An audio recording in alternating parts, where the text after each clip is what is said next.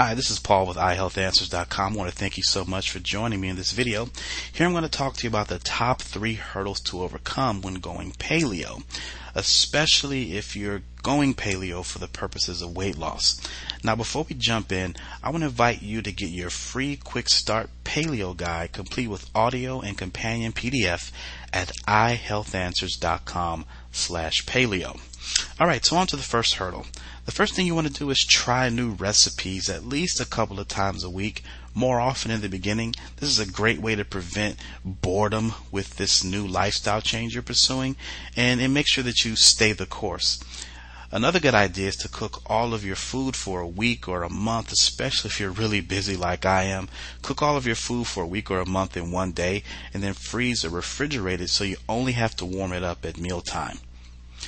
Second hurdle is failing to prepare for challenges. Now here's the deal. Most processed snacks can be acquired fairly quickly and inexpensively. We know that. So you need to be prepared for the munchies because they're going to attack.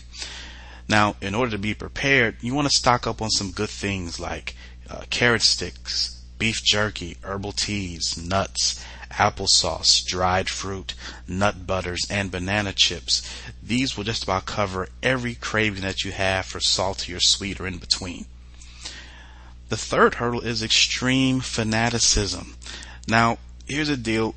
A lot of people treat the paleo lifestyle like a religion, and that's perfectly okay. They're well within their right to do that. But you don't want to become one of those really anal, annoying people, especially if you want to pursue the paleo lifestyle, but you kind of want to ease your way into it. So if you're kind of the person who wants to ease your way into it before you go full paleo, you want to opt for a partially paleo diet. You can eat 1 or more meals per day that are paleo, and then have some non-paleo food with dinner. For example, you might have eggs, bacon, and fruit for breakfast, a big salad with chicken or another paleo option for lunch, and then have beef stew with potatoes or a bowl of rice with beans and veggies, along with some with beans and assorted veggies for dinner. And once you feel comfortable just going full paleo, you can of course chuck the rice and the beans and just stick with the beef and the veggies. All right. So that's it for this video. I want to invite you to visit our website to get a free quick start paleo guide complete with audio and companion PDF to help galvanize your efforts. You can do that by going to iHealthAnswers.com/paleo. That's iHealthAnswers.com/paleo. I'm Paul with iHealthAnswers.com. Thanks so much for watching. Be well.